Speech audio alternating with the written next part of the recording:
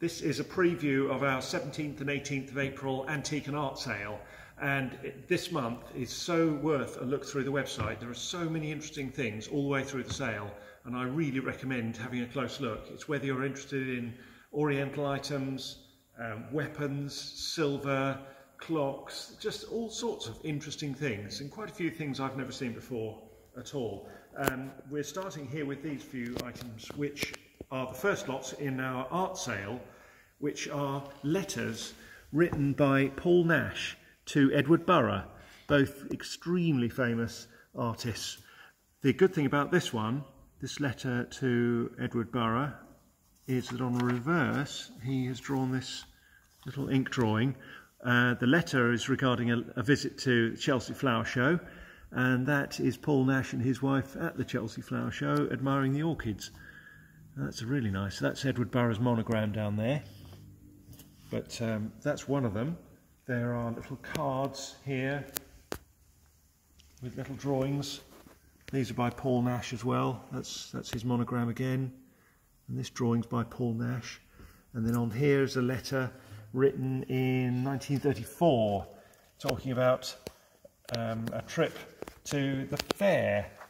And this is a little drawing of the Wall of Death that he went to see at the fair.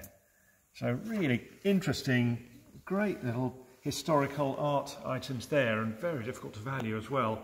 A drawing like this, I think that's likely to surprise us what that makes. The estimate I think is 500 or something like that, but they're here to sell without a reserve. They're individual lots. What else have we got here?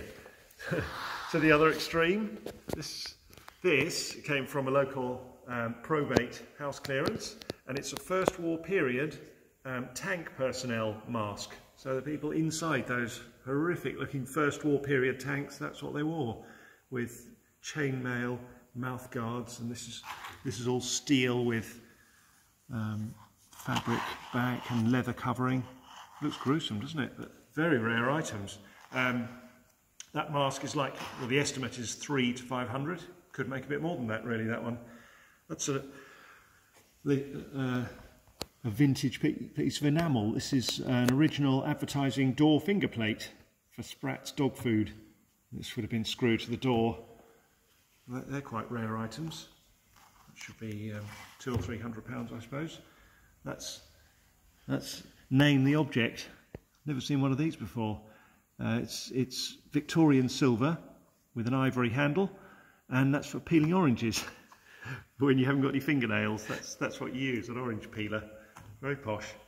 This came in, a lady brought this in, a case with 10 sovereigns on the lid. We certainly didn't expect it to have 10 sovereigns, but it did. So there's one lot of gold sovereigns. They averaged about just over £200 each at auction. So certainly around £2,000 worth in that box, which is quite exciting. And what else have we got? We'll just wander around the room and have a quick look round. We've got some fantastic postcard albums this time. So two really good large albums of early 20th century postcards. This one in particular is very fragile. The actual pages of the album are fragile. The cards inside are great, and they are all sort of 1905 to 1920. They cover the First War years. But look at this one, just have a close look at that. That's a real naughty card. And but if we look at the back of it, it was sent in August 1918. Look at that, 100 years ago that people had that sort of sense of humour. And there are loads of them in that album. Really interesting lot. So that's a good album there. There's another postcard album here, which is, it depicts the Battle of Stepney, which was in 1911, I think. And the good thing about these is they were actually written and sent at the time, so the postmarks are for 1911. And these are the Siege of Sydney Street, which is a famous battle that Winston Churchill actually was there when it was happening. So that's interesting. And that's Churchill stood there. You see it, the shiny lights. So let's have a look, see what else we've got.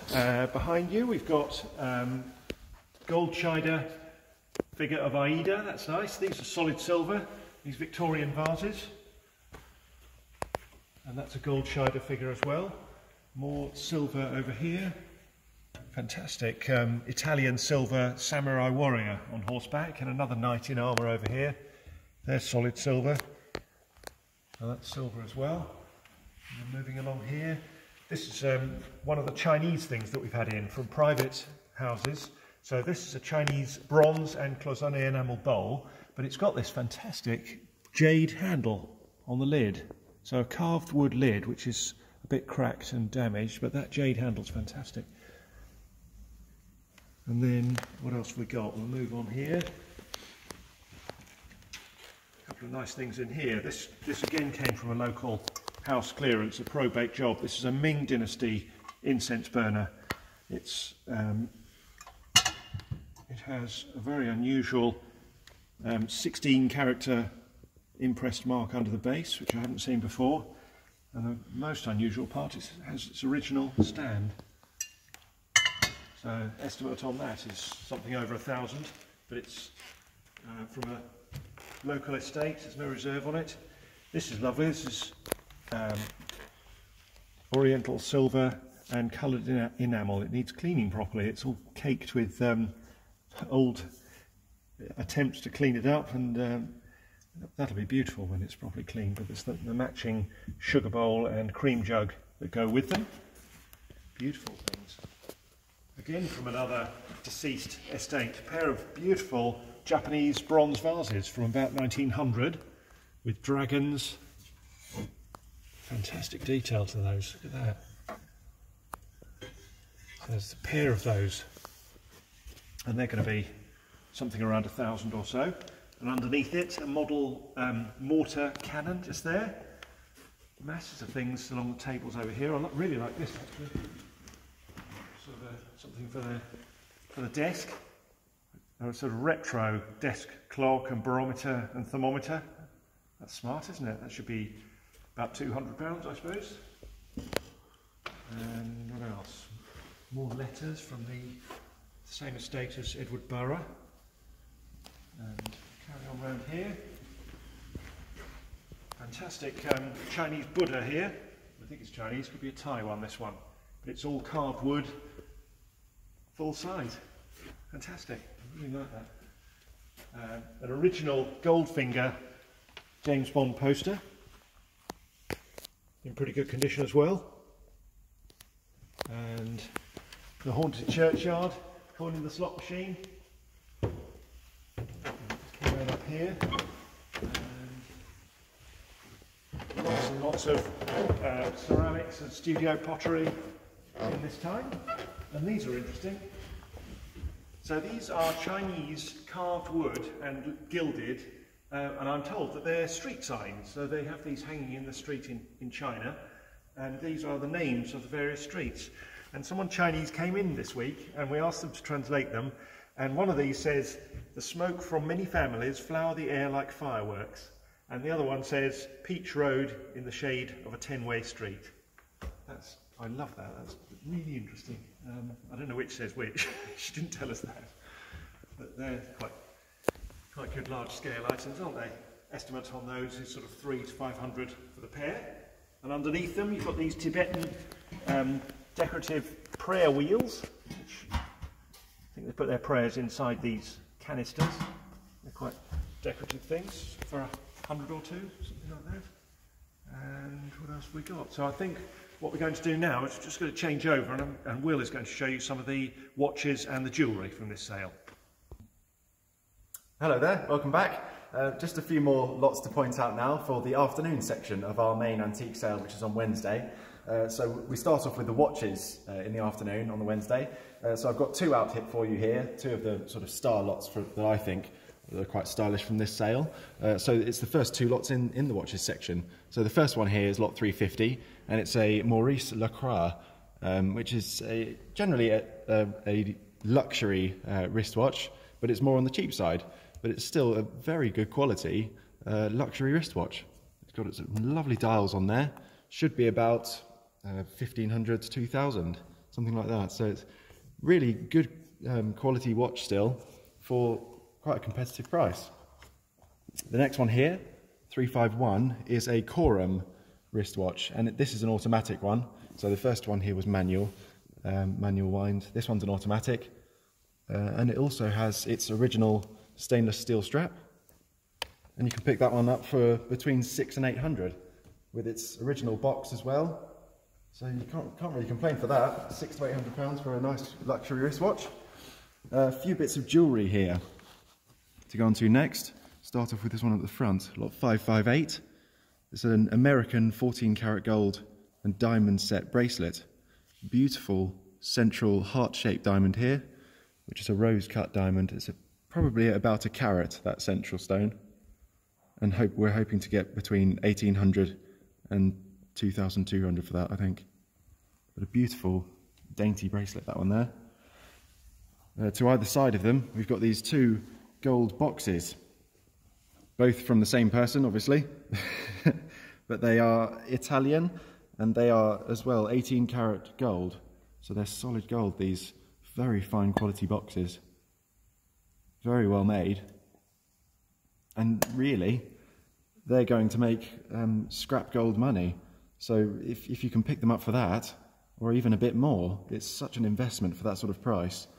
And they're beautiful quality boxes. You wouldn't find that anywhere else without having to pay for a brand name. There's some beautiful boxes there. Just show you the inside of that one. Oh. But you could take that out and just make that a simple gold box. And they should be around 2,500 each. I think the scrap price is on those. Lovely pair of pearl and diamond earrings. About 3 carats of diamonds in these in total. I think we're hoping to get around 2,500 for those. Again, very well priced.